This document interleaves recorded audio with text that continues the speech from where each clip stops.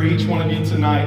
While we hope you leave entertained, saying, oh, that was a great show, if that's all you leave thinking, then we will have missed the point. We didn't travel here to Denver just to entertain you tonight.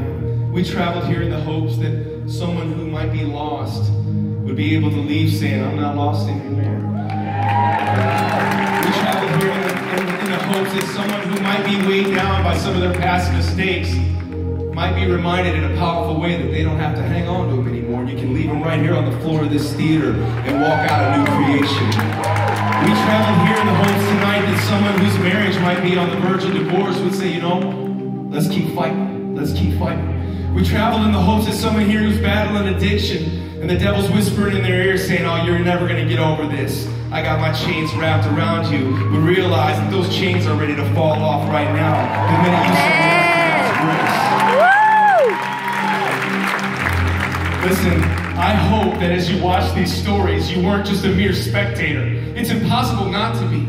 If you're anything like me and the other artists, we watch these stories from history and we see a little bit of ourselves in them, don't we? I'll tell you, one of the things I love about what we've witnessed tonight is that we have been shown that since the beginning of creation, God has been in the business of helping messed up people. And the Bible says that every single one of us is a sinner. We were born broken, in need of the healing touch of the Savior. And I love that one by one we saw Jesus step into somebody's life. Somebody who made a mistake. Somebody who didn't have confidence. Somebody who thought they were too far gone. And Jesus looked at him with those eyes of compassion and said, hey, I'm not done yet. I'm still writing your story. So place your story in my hands and let me change your life. I don't know about you, but that gives me great confidence tonight. That gives me great encouragement that God could use somebody who's messed up like me. You see, I want to tell you something. We travel all around the country, and sometimes I would get discouraged as a Christian singer. We're doing a nice Christian concert here, thanks to a nice Christian radio station called K-Love. For all these nice Christian people. And sometimes I would think, maybe I'm just preaching to the choir. Maybe these people have all heard this a million times. Then I started collecting your stories and reading your stories. I've read over 40,000 stories from the choir, and you know what I have learned? I've learned that the choir is messed up. I've learned that the choir is made up of broken people who don't have all the answers. I've learned that the choir is made up of people who are desperate to believe that there's a God who's not done with them yet. See, that's why we're in the choir, isn't it? Why are we here tonight? Because we want to believe that it's not over for us, that there's still hope for us, that the best is yet to come, that our future can be better than our past. And I'm thankful that if the Bible says that if anyone is in Christ, he's a what? A new creation. The old is what? Still here? No, it's gone. And the new has come. I'm thankful for that.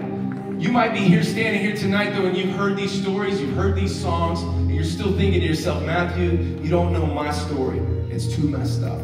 God couldn't love me anymore. God couldn't still use me. If you only knew my story, it's too broken. That's why I just want to share with you the story that inspired the song we were just singing. It came from a guy who was in a crowd just like this, at a concert just like this, thinking defeated thoughts just like that. Rob was a full-blown heroin addict who had just gotten out of jail 2 days before.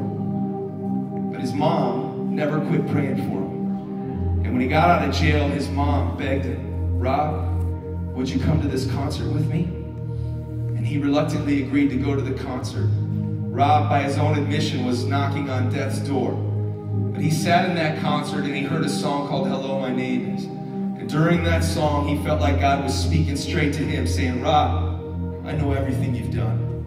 I know every dark place you've been. But I'm still running after you, Rob, and you're still my child. It's time to come home. Rob said yes to Jesus that night, and grace began to win in his life. He went home and wrote his story to me, and he said, I'm a new man. I want to be a new man anyways. Can you help me? Well, my dad's a preacher, and he and I reached out to Rob, and we got him into a place called Teen Challenge, a Christian recovery program. Today, Rob is 19 months clean and sober. He got a job at the recovery center, and he's living through the grace wins. I want you to know that that's God's plan for your life. No matter what kind of brokenness you have in your life, God's not done with you yet. When I was 13 years old, I heard Reverend Billy Graham on television. And and he was given an invitation, inviting people to ask Jesus into their heart.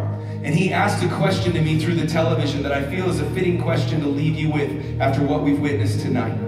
He said, what will you do with Jesus? Will you say yes to Jesus like Rob did, like I did, and accept his gift of forgiveness and grace?